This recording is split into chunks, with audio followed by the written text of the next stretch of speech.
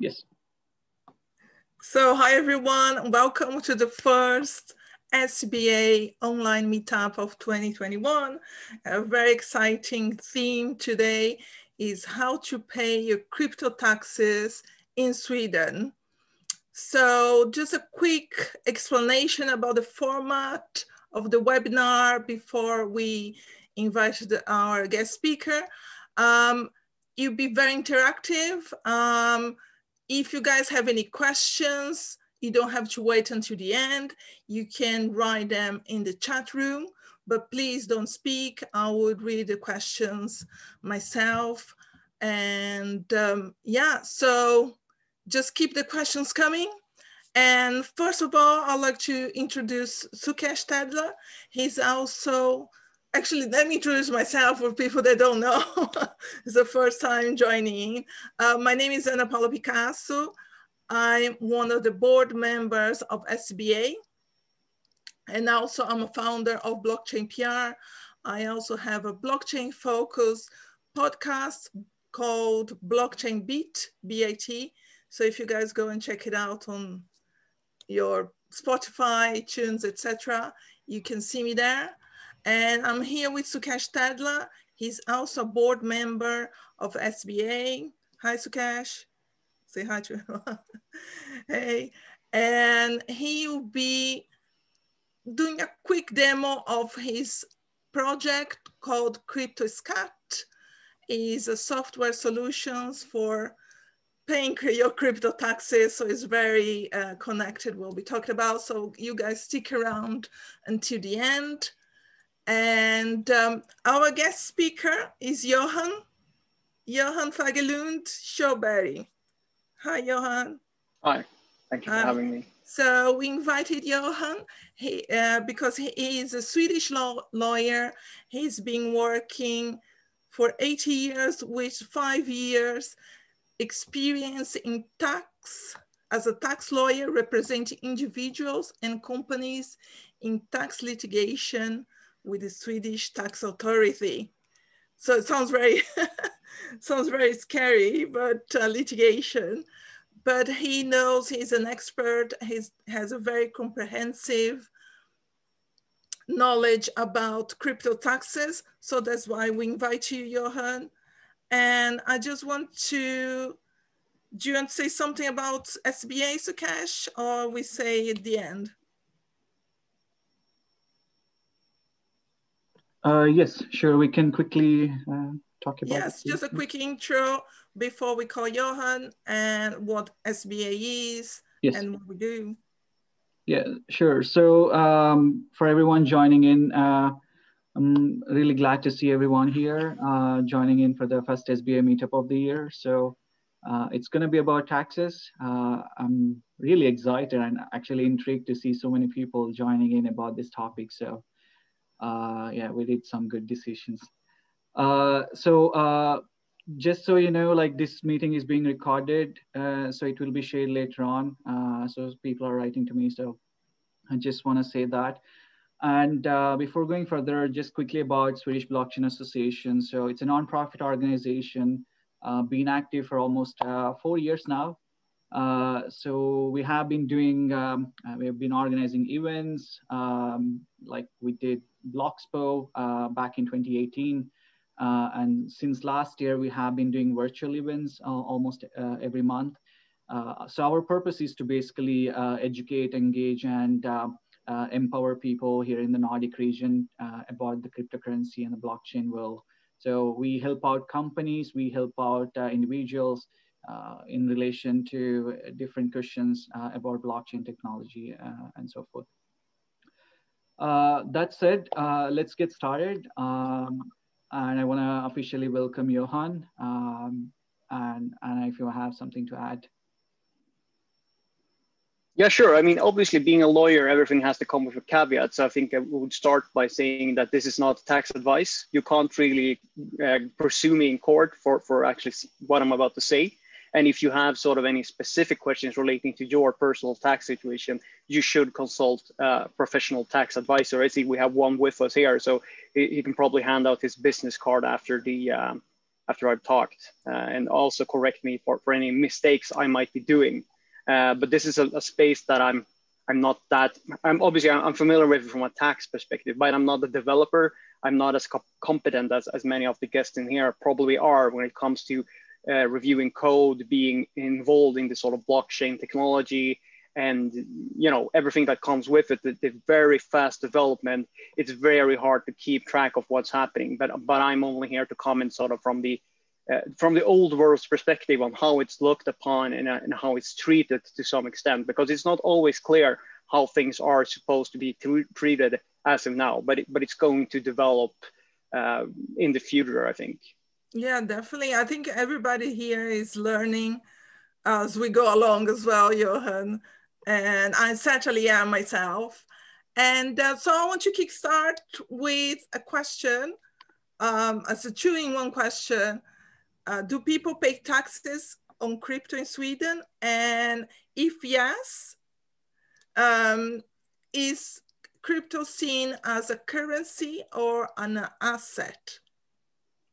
Well, I mean, do people pay taxes? I think a lot of people have declared their income, but I think that the number of people that haven't, or are unsure whether or not they should be doing it, is quite high. And I think that the Swedish Tax Authority has done a lot of information about the fact that it needs to be taxed, and also trying to help people to do it right.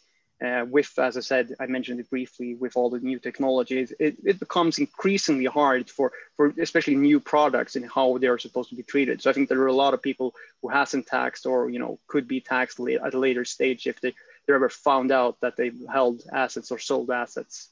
But going back to your next question, is it a currency? It's definitely a currency, but it's not seen as a currency, especially the US dollar. But it's still something that you have to pay taxes on. I think that's clear. Okay, so here in Sweden is seen as a currency. No. That's my view. Yes. So I mean that might have changed, but that's my view. It's another currency. And now Johan, focus more on individuals on individual level. Let's say me, I'm buying cryptocurrencies, etc. So how does that work? What's the normal and buy sell transactions classified? It works essentially like investing is investing. I'm reading the chat while I'm speaking. That's not a good idea.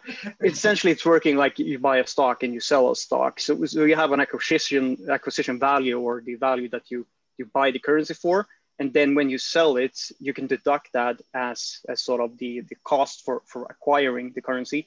And then you sell them and you pay taxes on the sort of capital gain. So if you buy for 50, then you sell for 100, you essentially pay taxes on the 50. That's sort of the gain after your costs. Mm-hmm. So that's a very basic example. And if you only hold, for example, you buy a lot of currencies when you never sort of sell them, that's not a taxable event. It's only actually the sell, or if you give it to somebody, it's not taxable if it's a gift. But if you trade it for something else, it's also a taxable event. But as long as you just hold it, that's not taxable. Okay, so if you just buy, don't do anything, just keep it holding, that they don't need to declare that. Yeah, exactly. I think this is limited to Sweden, right? Like for instance, in US, they have a concept where you have to even declare if you hold cryptocurrencies as well. Right. I should have said that in the beginning. This is only applicable to Sweden and people who are only tax liable in Sweden. Obviously, there are a lot of people in the crypto space who may be, double citizenship, double, living in two countries. Yeah, of course. That this is not applicable for you. I'm only talking from a Swedish perspective. I know something about international taxation and how things work that way, but all of this is limited to how Sweden sees it as of today. Yeah. I see. Yeah, no, we're trying to keep things very focused here in Sweden, and have a very interesting question here from Victor. Hey, Victor. He said, so if you buy a Tesla for your Bitcoin, that counts as a taxable event. Is there a question? It's a question. Yeah, it's a very good question, actually. What happens when you buy a Tesla for Bitcoin? Obviously, I know that they're actually accepting Bitcoin and that they're not doing any exchange, but you actually do an exchange of a Bitcoin for a Tesla. So essentially, your Bitcoin would have to be transacted into Swedish kronors, where you change that for the currency. So So that is, in my view at least, a taxable event. Yes, that's true. Okay, yeah, even if you holding it, but then you buy something, that is a taxable event. Yeah. Yeah.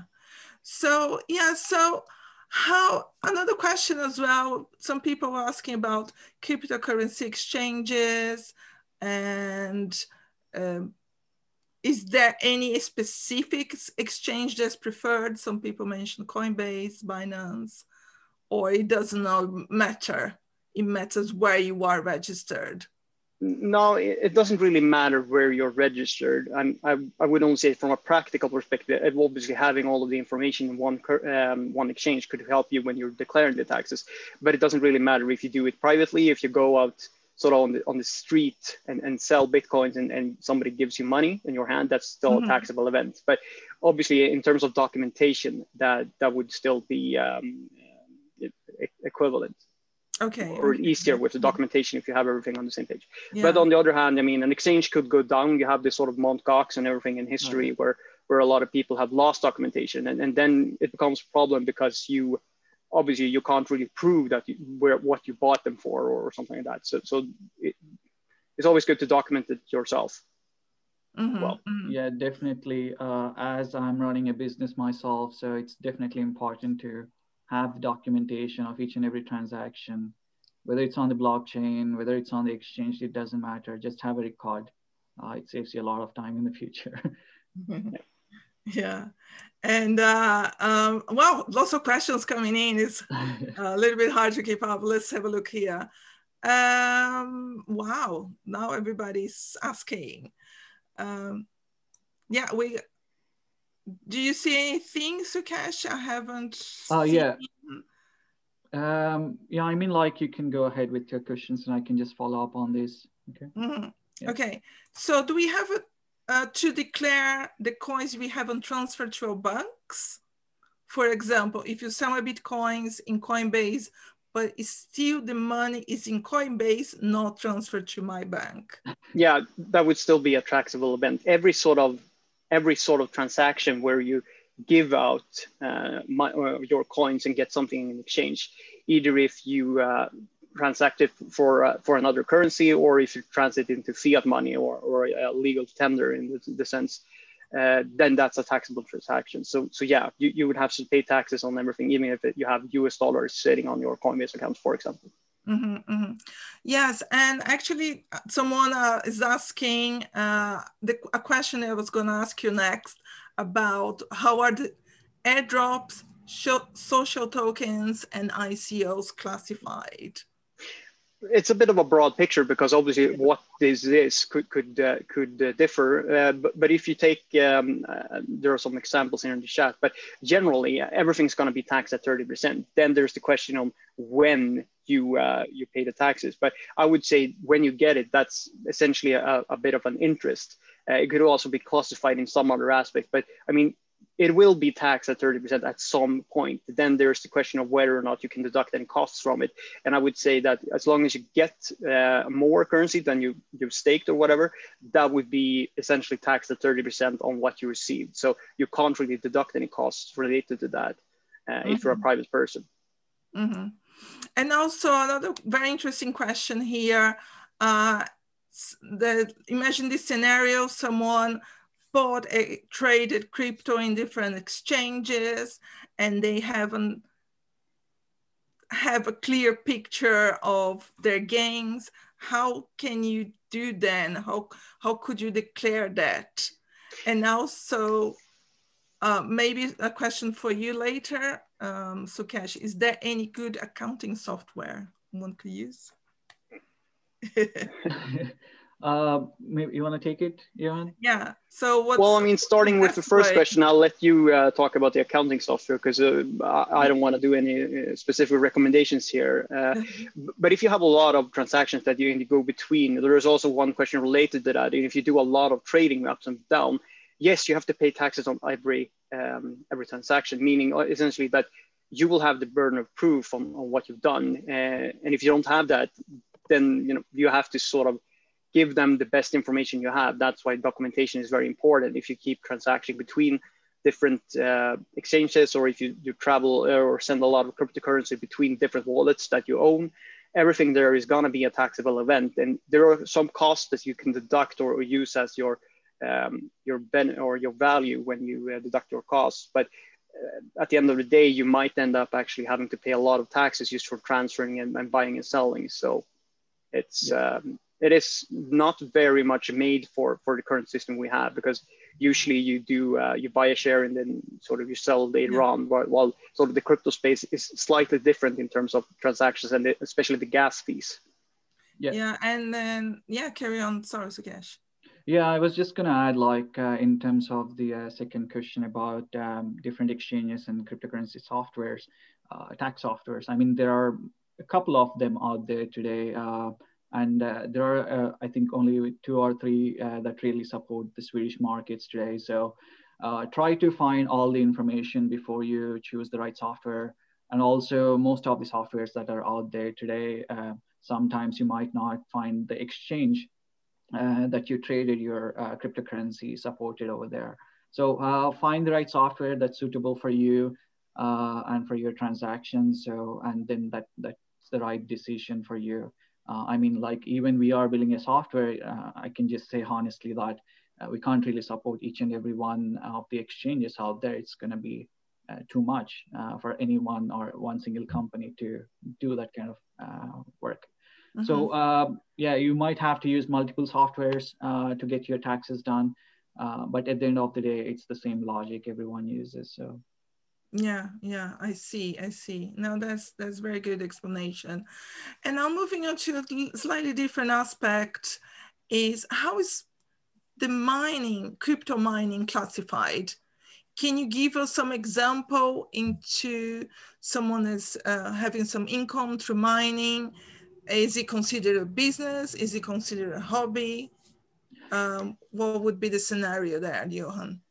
This is again where it becomes very much into the specifics of your case. So this is only a general sort of advice on how to look at it. But I think if you sort of get into a certain level of mining, you should actually advise or get good professional advice, because in relation to being a business, there's also accounting rules and a lot of other rules which would be applicable to you if you become larger or do a lot of mining. But essentially, every private mining that you do as a private person, or sort of if it's still on a hobby level, that would still be subject to 30% of taxes. But once you sort of start a mining factory in your own wardrobe, or you start to get a lot of larger sums, then it might be classified as a private business for you, and you will have a lot of rules applicable to you. Accounting rules being one of them. So that's where sort of, if you start to have regular and a lot of income and you're profitable on your mining, or if you sort of buy a lot of equipment, that's where you should start thinking about whether or not you're actually a business and not a private person. I see. Just to add on this, like, I have some personal experiences with this. Been working with mining for last 1 to 2 years now. So it's still a gray area, to be honest. Like, we reached out to Scatterworkit for clarifications. It's still unclear what exactly is considered as a business or as a hobby. So it's always good to get some advice, whether it's from Scatterworkit or like through your accountant. Get some personal advice that's respective to your particular transactions and your mining activities. But at the end of the day, it always depends on the income that you generate. If it's too high of an amount in terms of profit, as Johan mentioned, it will be better to have it run as a business rather than as a hobby activity. Yeah. And I think that the Swedish tax authorities obviously will help you to the extent they can, but it is very hard for them to give a super clear answer on when it becomes a business, because there's a lot of circumstances and once again, your personal sort of circumstances that are to be considered here. So even if you call the Swedish tax authorities, there's one's called skatteupplysningen, meaning essentially that the tax authorities question phone box or whatever. If you call them, and their answer is not going to be legally binding for them. So you should be aware that sort of the person that answers get a lot of answers or questions from a lot of people on a lot of different questions on different subjects. So they can't really give you a crisp advice that will be legally binding. So a word of advice there is to not take the advice and you know, go for it. And you only trust that one. You have to rely on different sources and also maybe talk to the accountant, just as Sukesh says. Yep. So it's a little bit more complicated than we think. Yes.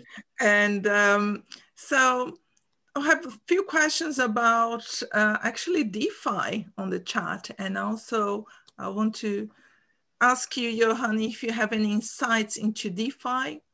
I have a few people asking about staking.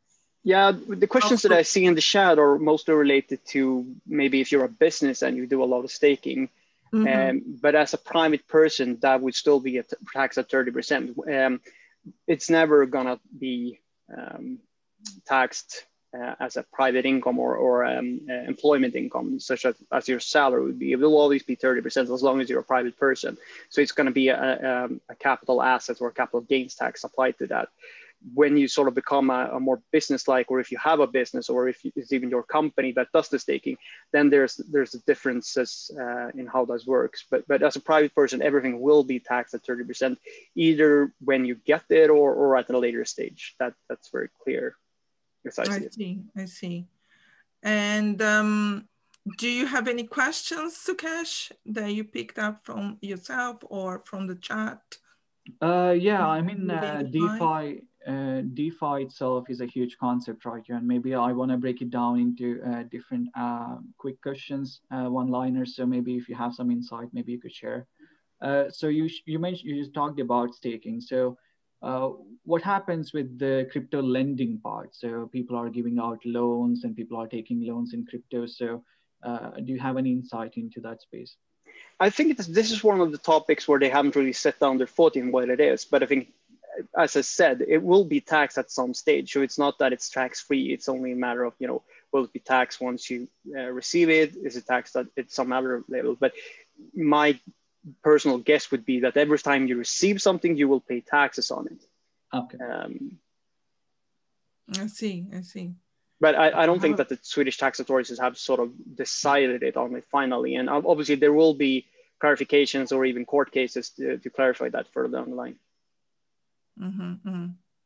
Okay. So also, do you have any insight into like liquidity pools where you provide support for tokens with liquidity by putting your tokens and you get some kind of reward from it? Sorry, the liquidity tokens. Yeah, I mean, that would be taxed the same way as I see it.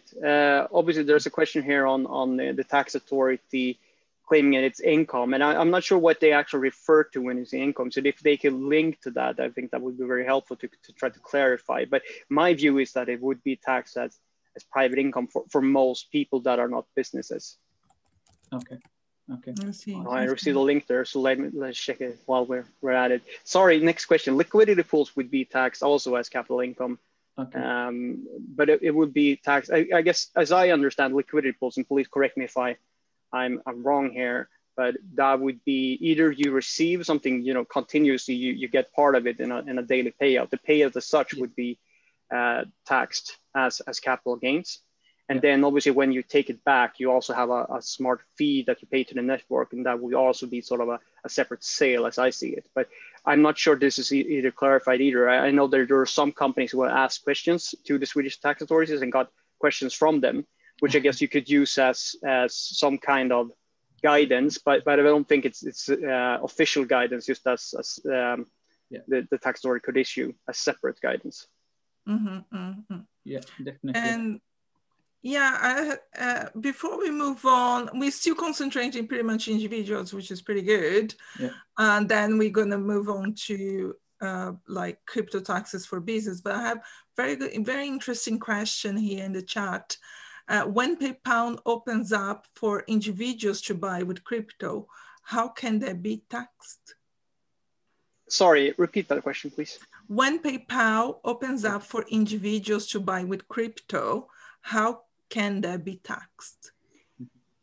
I sort of interpret the question, so how can PayPal or the tax authorities know that I bought or sold assets on PayPal? And the short answer, I guess, is it's very hard for them to know that. But at the end of the day, I think it's inevitably going to be harder and harder to sort of hide from the tax authorities, because the more people start to apply regulation, the more information, Coinbase being listed, registering with different authorities, there's going to be information distributed to different authorities, and the Swedish tax authorities has a lot of information agreements with other authorities, so they could get the information somehow. But it is right now, I think, very hard for them to get all the information. But that doesn't necessarily mean that you shouldn't declare it. You're still committing a crime by not declaring it and doing that. So that's obviously not a recommendation from my side.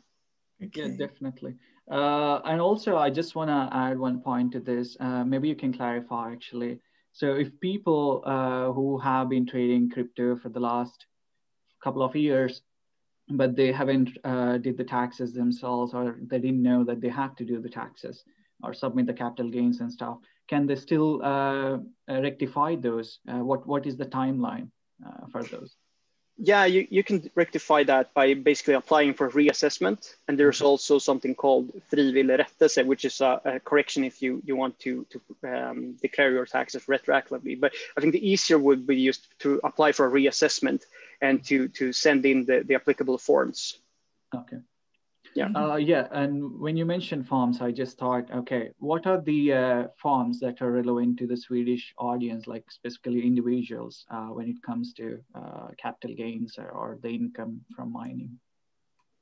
I'm not sure I get the question. The forms. I think it's the number of the form. I think it's like K4, was it? Oh yeah. Okay. So sorry, I thought you meant farms, like in liquidity pools or something like farming. I thought it was some new product I didn't know about. So the forms that you do, I mean, obviously there's the costs for mining here that was mentioned, and then I think that gave the confusion to the person in the chat. But when you declare it as a private person, use a form called K4, which is essentially the same form that you would report your shares or whatever, but it's in section D. So D is actually other assets, where you would declare your Bitcoin. And there's actually a pretty good guide on the tax authority's webpage on how to fill out that form, and specifically the D section, which relates to other assets, where cryptocurrency is one of them.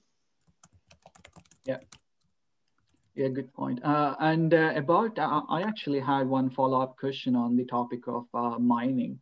So you mentioned there are different categories for individuals and businesses, right?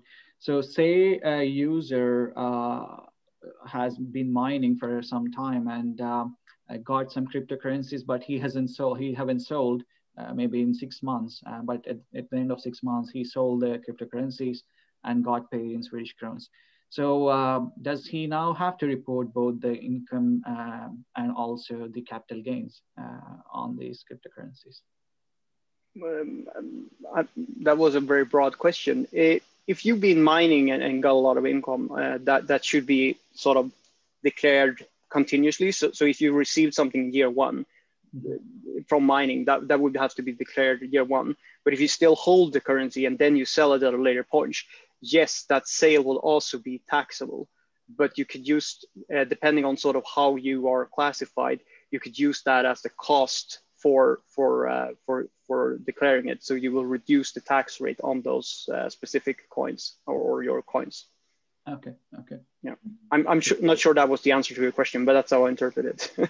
Yeah. I was just in addition to what you said, I think one of the point, well, it's still unclear for me, was do you also have to calculate capital gains on this period of 6 months or 1 year or whatever the time you hold this cryptocurrency? So if you made a profit, can you also do you have to also report that in addition to what you report with the income? You mean you get one Bitcoin year one and then you sell it year 3 and sort of the increase in value, or what? Yeah. I mean, definitely, if you mine one, you should actually use that sort of the cost basis, I guess. Yeah. I mean, the cost basis, any increase from the cost basis would actually be attributable to you. So you have to take the lower one. But anything that you mine, I think that's actually, I mean, yeah, that's not clear for me actually. I can't really answer that straight away. So it is a very bit blurry, and I think this is where it could definitely be good to seek professional advice rather than. Yeah. No, that's fine. That's fine. And so now something, Johan, was in the news in the past few weeks: NFTs. So any insights into the NFT space? I heard that here in Sweden, you don't have to declare NFT income if it's less than 50 grand, 50,000 SEK. And there are taxes after the 50,000 SEK in profit.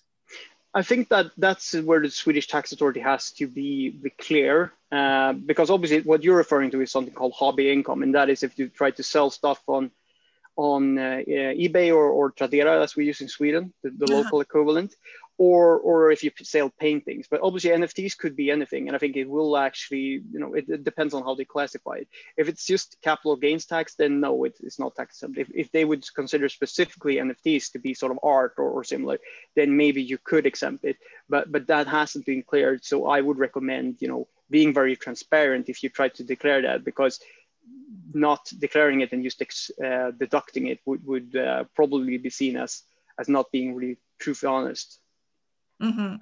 So it could be, but it's not clear at the moment. Okay, so I don't think it's either defined as specifically art at the moment, at least. But it's very new, and there's a lot of things happening. So so that was my question about NFT. I don't know if anyone in the chat has any NFT questions. But yes, so now so far we concentrated more on the individual level. I just want to move on and give quick insights into the crypto taxes for business. So can you quickly give us some insight into how the crypto taxes work for business, like mining or receiving payments in crypto, etc.? Well, yeah, here it gets very technical, but I mean, on a general level, you have corporate gains tax, and that's what you pay on your cryptocurrency. And then obviously in account to that, there's a lot of accounting rules and other things that you have to take in retrospect. It could get more complicated than that, but that's on a very general level how it works. Then obviously, if you are accepting cryptocurrency and do a lot of exchanges between money for people, then you would also maybe have to be registered with the financial inspection in Sweden. So there are other rules to consider as well, just apart from just trading. And then holding it is also a bit of a tricky thing, because obviously it fluctuates in value. So you have to be very, you have to make sure that you are correct when it comes to handling it within your books as well. Also, obviously, Sukesh can probably talk more about this, but having a company in Sweden and working with cryptocurrency, even if you're sort of a project or if you're handling cryptocurrencies, that would also mean that you're probably flagged as a high-risk customer with the banks. So there are a lot of things to consider here if you want to do business or involve crypto in your business.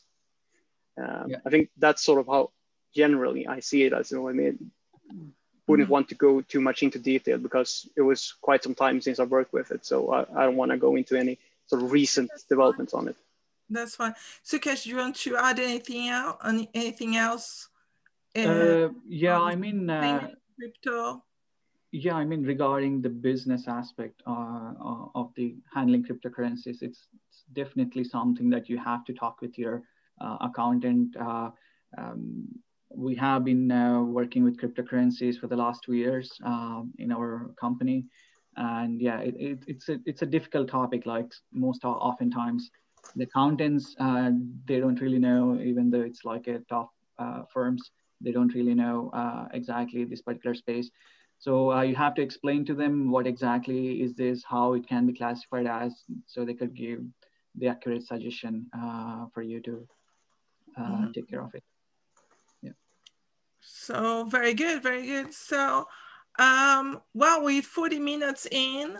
I don't want to keep you guys too long. We try to keep things under 1 hour. Is there anything else you'd like to add, Johan? something? Yeah, I'm reading up on the question here regarding the declaration as private income, and specifically the other one refers to mining. So I was actually wrong about that. I must say that when I worked with it, this hasn't been clarified, but it seems that it actually changed a bit. So if you look at the Swedish Tax Authority's webpage, and specifically the one on the K4 and how you deduct costs related to mining, it is actually taxed as another income and not K4, just as someone in the chat pointed out here. So apologize for that one. And as I said, this is not tax advice, so please refer to your tax advisor or anyone that's up to speed with the current development on the crypto market when it comes to taxes, please. Very good, very good. And wow, anything else also you want to add, Sukesh? Shall we do a quick demo about KryptoSkatt? Yeah, sure. I mean, I think it's, as Johan mentioned, like it's an unclear domain, and things are changing very rapidly with DeFi and NFTs becoming mainstream now. So yeah, once again, this is not a tax advice. So we are just here to try to share our knowledge, whatever we know, whatever we learned along the way. So always reach out to experts.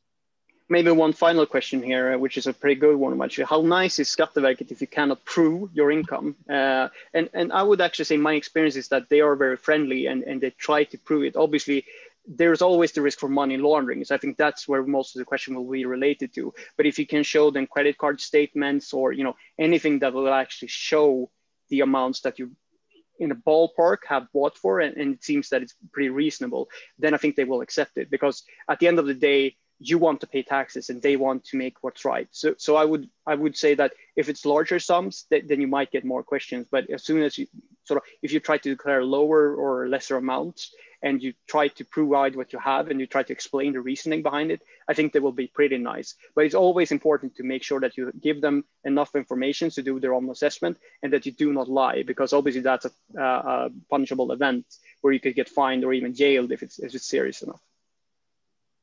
Yeah, and also just on that point, like whenever, even though if you are using some kind of tool or platform or whatever it is out there, at the end of the day, you have to get like an accounting expert advice. The platforms doesn't really provide you that kind of compliance, or they don't give you like a promise that everything is accurate. So at the end of the day, you have to get an advice. So just be careful on that particular point. Whether you're using our software or someone else's software, it doesn't matter. Yeah. Good. And I left my email address. So if you guys have any questions specific for Johan or Sukesh and even myself, please do reach out. I'll pass it on. I'll make sure you guys receive the questions that we haven't answered today. And yeah, so Sukesh, do you want to add anything? Yeah, I just want to quickly talk about KryptoSkatt and what we are doing at KryptoSkatt, if I may. So maybe I can quickly share my screen. Yes, please. Let's see. Can you see my screen?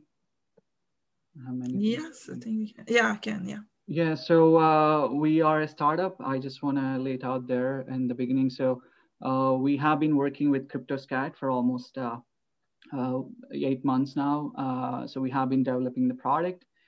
So due to our own personal issues with handling cryptocurrencies, we thought there should be some better tool to do this. And as we progressed, we saw that there are some tools out there, but also they lack certain functionalities and services. And when it comes to Swedish market, it was just like 1 or 2 tools which were really limited. So we thought to build something. And that's how it all started. So since then, we have been developing the platform. So it's near ready. So today, I'm just going to give you a quick sneak peek into the application. It will not be a demo. It's just going to be a quick sneak peek. But if you are interested in using some kind of platform which can automatically collect data from exchanges, automatically do some kind of calculations for you and generate reports for you so that it helps when you're reaching out to accountant or scatter worket, you can show these reports and try to get some advice from them. Once again, this is not an expert advice. The platform doesn't provide you a guarantee or security. No other platform does that. So yeah, so this is just to help you out as a tool. So you can go to KryptoSkatt.com today. So you can already sign up for early access. And also we are trying to ask a couple of questions that you have. So please try to write them down in the Google form. So we try to answer them or try to get you help as we move along. And also when it is live, we will notify you. So yeah, you can just fill in your email address and we will get back to you as soon as possible. So yeah, let me quickly show you the platform. So it's not public yet, so it will soon be though. So it's a simple platform. So you come in, you log in with your email ID. So you just select your country and so forth. And then you can already start working through the process. So start by adding exchanges, for instance. So it's quite simple. So you just, we already have a set of exchanges that we support in terms of the platform today. So you can also see different blockchains that we support, for instance, like Bitcoin, EOS, Ethereum, Telos, Tezos, Tron, Wax, and so forth. And also we have different exchanges that we support today. So I think we support more than 50 plus exchanges today, but we will be rolling them out in different groups over the next couple of weeks when we launch the platform. So if you have traded in Coinbase or Binance, you can just enter your API keys, for instance, and then it will automatically fetch the data for you. So you can find the guides, which can help you find these keys in your accounts as well. And then once you imported the data, so you can already start seeing the transactions, what kind of transaction was it? Was it a deposit? Was it a withdrawal? What was the price? How much did the fee you pay? Was it a long-term gain? How much was the gain if it was a long-term gain, short-term gains, and so forth. And then one unique feature that we recently added is the NFTs. I hope, let's see if I can show you some NFTs that I have. Mm-hmm. So definitely people can keep track of their crypto. So moving forward, like once NFTs is becoming mainstream, so you can start accessing NFTs from here as well. Mm-hmm. And yes, it works. Yes, so it's directly collecting the data from the blockchain today. So these are different NFTs that I have on Wax blockchain, for instance. So you can see the estimated values. You can see if you have something listed on the marketplace, you can see those active listings and also sold and bought and transfers and everything. And also we categorize them based on different standards. So right now we support 2 NFT standards. And we are working to add support for Ethereum NFTs as well. So this will be kind of like the first platform in the market to support NFTs in this space. And also finally, tax reports. So we try to summarize everything into these different dashboards. So once you generate the tax reports, you can just download the Excel files or the PDF files or whatever it is. And we try to categorize everything into taxable incomes and classify them as airdrops or mining or whatever. And also you can add those tags as well yourself.